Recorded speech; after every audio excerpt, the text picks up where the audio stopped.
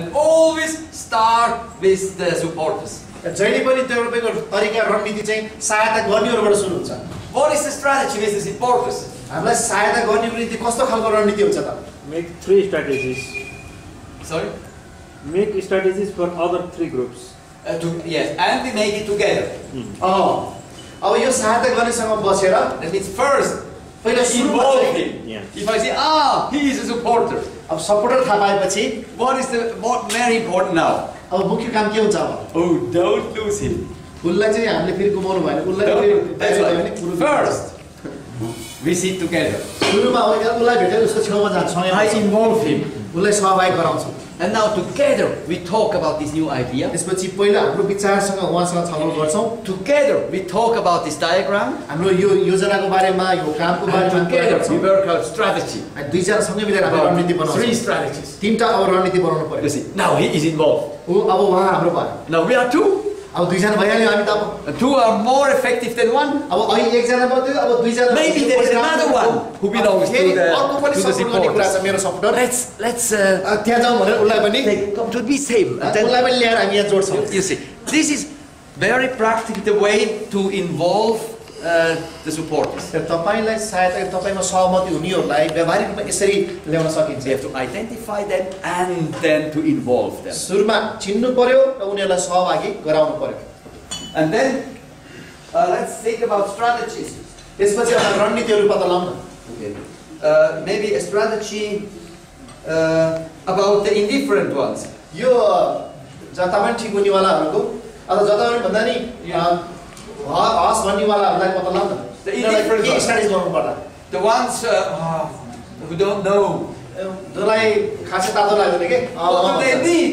उनीहरूलाई के गर्नु पर्ला They need a fire under the chair.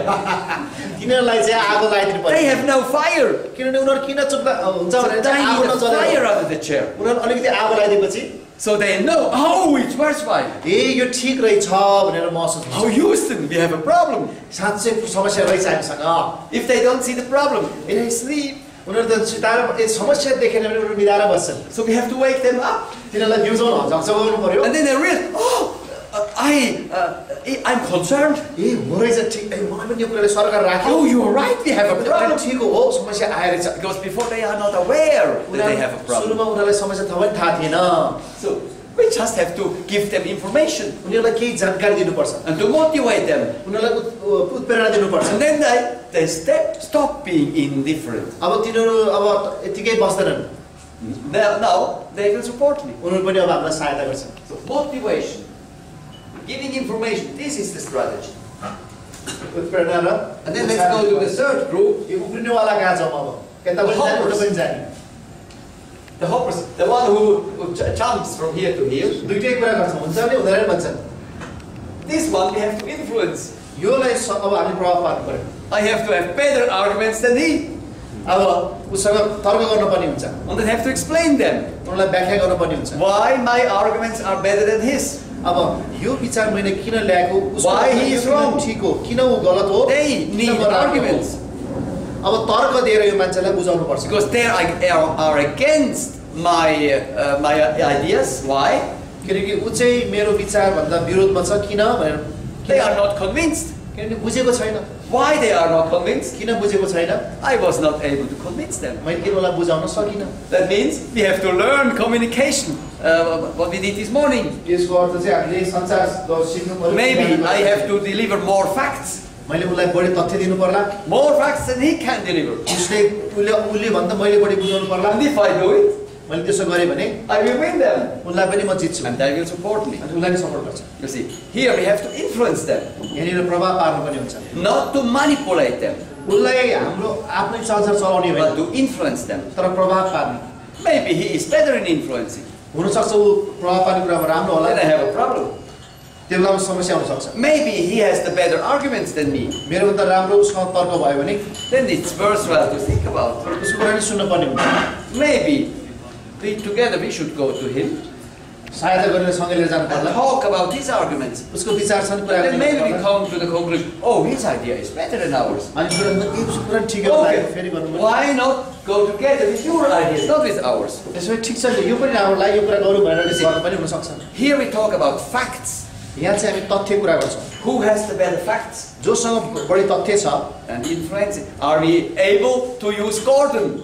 र हामीले यसलाई साँच्चैसँग हाम्रो त्यो जुन सञ्चारको तरिका प्रयोग गर्दै छौँ त Do we have the 7% of facts? हामीसँग 7% को जुन तथ्य काम And are we able to convince people? अनि अरु तरिकाद्वारा हामी मान्छेलाई पत्यार लगाउँदै छौँ त This is the strategy for the hoppers. यो चाहिँ हो दुवैतिर हुन्छ भन्ने And if we do it well, we succeed. अनि यदि राम्रोसँग गर्यो भने हामी सफल प्राप्त गर्छौँ And now we have the last group, अब अन्तिममा जाउँ न हामी the opponents. जो चाहिँ हाम्रो विरोधीहरू छ What is the strategy with the opponents? कुन रणनीति चलाउनु पर्ला विरोधीहरूलाई Here we have two strategies. यहाँ दुईटा रणनीति छ First strategy, we do the same then with the hoppers. अघि यो उक्रिने जस्तै हामी यता पनि ठिक उता ठिक हुने जस्तै हामी तर्क गर्छौँ We try to convince them. उनीहरूलाई बुझाउन कोसिस गर्छौँ We have to find out why they are against. किन ऊ चाहिँ हाम्रो विरोधमा छ भनेर पत्ता लगाउँछौँ Probably they have reasons. कुनै कारण होला नि So we find out the reasons हामीले कारण पत्ता लगाउँछौँ and then we convince them. त्यसपछि उसलाई बुझाउँछौँ This would be the best. यो चाहिँ सबभन्दा उत्तम हो But sometimes we find people, you cannot convince तर them कहिले यस्तो समय आउँछ कि उनीहरूलाई बुझाउनै सकिँदैन because they are against me as a person. किन ऊ चाहिँ मेरो कुरा भन्दा नि मलाई नै विरोध गर्ने खालको हुनसक्छ And what do we do then? त्यस्तो भने हामी के गर्छ Then we eliminate them. त्यस्तो भयो नि हामीले उसलाई चाहिँ अब भोट हालेर We isolate them. अथवा उसलाई चाहिँ हामीले ल अब We make sure they have no influence anymore. अब पक्का भयो कि अब उसँग सँगै गरेर काम हुने होला And isolating sometimes means also kicking them off of my organization. अनि त्यो बेलामा कहिलेकाहीँ चाहिँ हामीले अब वारपार पनि गर्न पनि हुन Because सक्छ if I don't do it, they will destroy. किन मैले त्यो काम लिन भने उसले बिस्तारै Have a हामीलाई negative impact in my अवसर अप्ठ्यारो पार्दै लान्छ हाम्रो संस्थालाई बिगार्छ So you see, these are different strategies. अनि यो चाहिँ फरक फरक रणनीतिहरू हो I hope this instrument will help you मलाई लाग्छ यो औजारले तपाईँलाई सहायता पुर्याउँछ as mentors. मेन्टरको लागि यो आवश्यक छ Because these are very practical situations. किन यो चाहिँ तपाईँको दैनिक जीवनमा व्यावहारिक रूपमा काम गरिराखेको हुन्छ People are not angels. किन मान्छेहरू स्वर्गदूत होइनन् And of course, you see here, we do not talk about just behavior styles. यहाँ चाहिँ एउटा व्यक्तिको व्यवहारको प्रविधि मात्रै कुरा गरिरहेको छैनौँ Here we talk about character of people. यहाँ चाहिँ एउटा व्यक्तिको चरित्र स्वभावको बारेमा कुरा गरिरहेको छौँ How people use their behavior styles. उनीहरूको त्यो व्यक्तित्वको प्रविधिलाई कसरी प्रयोग गर्छन् And character could be good or bad.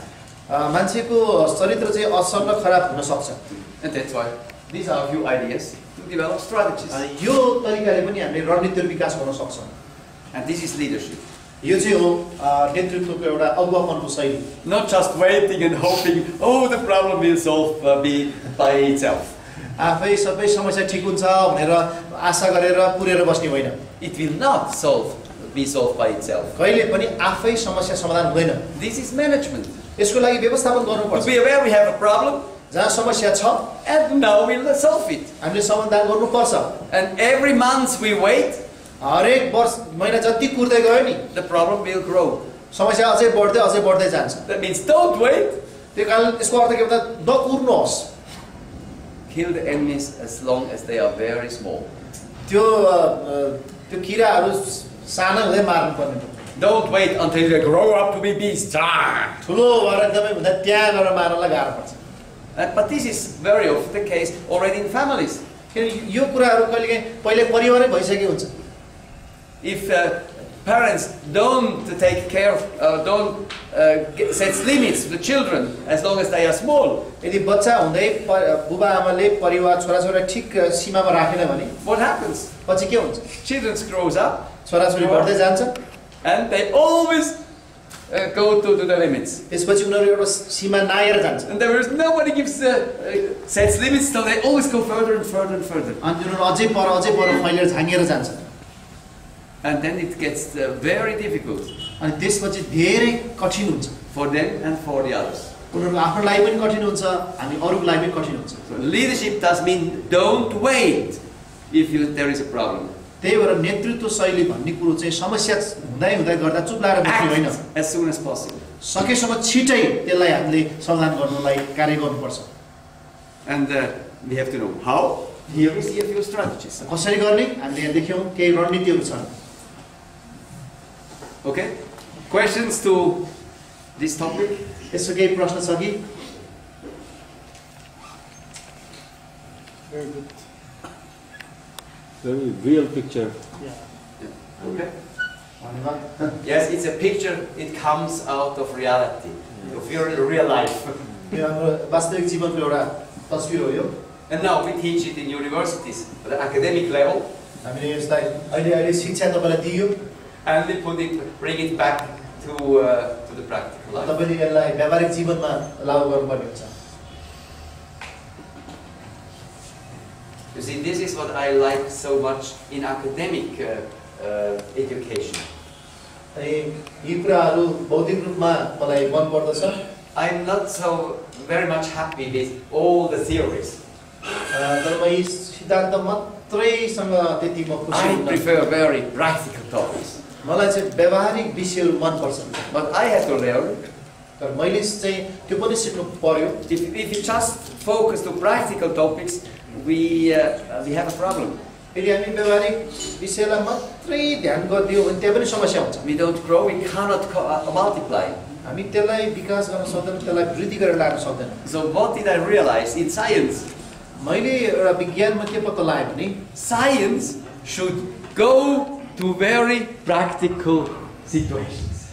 विज्ञान चाहिँ वास्तविक परिस्थितिमा पुग्नु पर्दछ. Analyze very practical situations. अनि त्यसपछि वास्तविक परिस्थितिलाई विश्लेषण गर्नुपर्ने हुन्छ. Do the research very practically. अनुसन्धान व्यावहारिक रूपमा गर्नुपर्ने हुन्छ. But then go home with all this knowledge त्यसपछि त्यो सबै ज्ञान लिएर घर फर्केर जाने. and then work out theoretical models. त्यसपछि त्यसलाई मिलाएर सैद्धान्तिक एउटा नमुना बनाउने. That means we abstrahize. अनि त्यसले एउटा खालको एउटा अब्स्ट्र्याक्ट बनाउँदछ. Why do we need to abstrahize?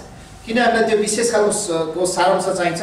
To be able to see this situation or the lessons we learned of this situation, we could apply here and here and here. त्यसले एउटा सिद्धान्त principal सिद्धान्त निकाल्छ जसलाई चाहिँ हामी अरू परिस्थिति पनि लागू गर्न सक्छौँ. If you want to apply lessons learned, तपाईले सिकेको शिक्षालाई जब जीवनमा लागू गर्नुहुन्छ, first we have to abstrahize.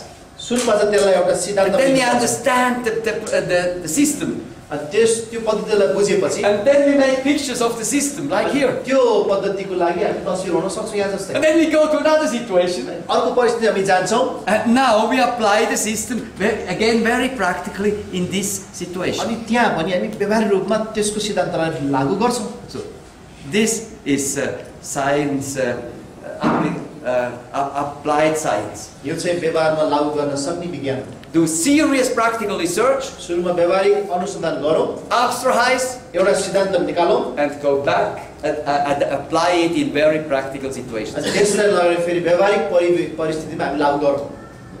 A lot of scientists, they just analyze, research, धेरै वैज्ञानिकहरूको चोटि विश्लेषण गरेर अनुसन्धान they गर्छ. abstrahize, उनीहरूले एउटा सैद्धान्तिक नियम and बनाउँछन् they're very happy. अनि तिनीहरूले अड्केर बस्छन्. I have a new model, अब अर्को नमुना चाहिन्छ, a new system, अनि नयाँ पद्धति, and that's it. अनि त्यो त्यहाँ पुग्नु पर्दछ. But that's not enough. र त्यति सिद्धान्त मात्रै बसेर पुग्दैन.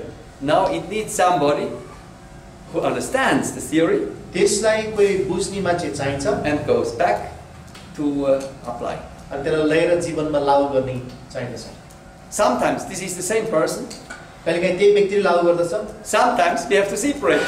कहिलेकाहीँ हामीले अरूलाई दिनुपर्ने हुन्छ. Why? किन? Many scientists, धेरै वैज्ञानिकहरू they are excellent ants.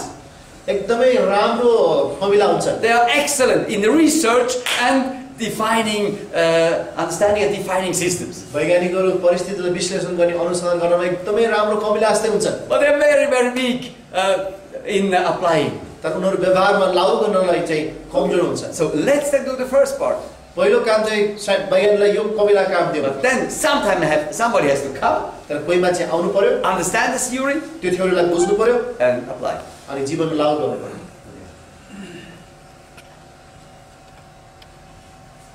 And now we are mentors, अब हामीहरू मेन्टरहरू and we should be able to read and understand many scientific models we have in this brochure. र यो ब्रोस्युरमा थुप्रै तपाईहरुलाई वैज्ञानिक के भन्छ एउटा नमुना र सिद्धान्तहरु छ त्यसलाई बुझ्नु पर्यो and to apply it. अनि यसलाई लागू गर्नु पर्यो. But probably when we did this family business, this mentoring training with the family business material, तर विशेष गरी हामीले जुन पारिवारिक व्यवसायलाई दिने जुन तालिम छ, most of you didn't realize, oh, this is scientific material. अनि कति के लाग्छ नि ओहो यो त वैज्ञानिक त्यो खासै साधन त होइन जस्तो लाग्छ. Everything looks so simple. साधारण देखिन्छ यहाँनिर. This is the first step we did when we prepared material. यो चाहिँ पहिलो हाम्रो कदम थियो जुन बेलामा यो हामीले यो मेटेरियलहरु तयार पार्यौं. We used many scientific systems. हामीले धेरै वैज्ञानिक पद्धतिलाई त्यहाँ हामी प्रयोग गरेका छौं. And then we simplified them. अनि त्यसलाई एकदमै सरलमा बनाएका छौं. A way everybody can understand. ताकि सबैले बुझ्न सकुन् भनेर. And now you have it in here. अनि आज तपाईको हातमा छ त्यो. And if you understand the principles, then you are able to teach others. जब तपाईले त्यहाँ भएको सिद्धान्त बुझ्नुहुन्छ अनि तपाईले अरूलाई सिकाउन सक्नुहुन्छ. Okay. This is the methodology we used in this training. र यो तालिममा हामीले प्रयोग गरेको विधि चाहिँ यही थियो. And now you realize how we train you in this training. र मलाई थाहा छ तपाईलाई यो तालिम हामीले कसरी दियौ. This is not a normal training. यो चाहिँ एउटा साधारण तालिम होइन. This is training of the mentors. यो चाहिँ सिकाउनको लागि सिकाएको. So we did not only train you the content. तपाईलाई त्यही भएर हामीले त्यहाँ विषय मात्र सिकाएनौ. Very often we open the window. हामी धेरैचोटि हामीले ढोका झ्याल खोल्दियौ. And explain you what methodology do we need and why. अनि हामीलाई कुन खालको विधि प्रयोग गर्ने र किन. Because as mentors you should know why he uses this kind of methodology. अनि तपाई मेन्टरहरुलाई थाहा हुनुपर्छ किन यसरी सिकाइराछ भनेर. That's it.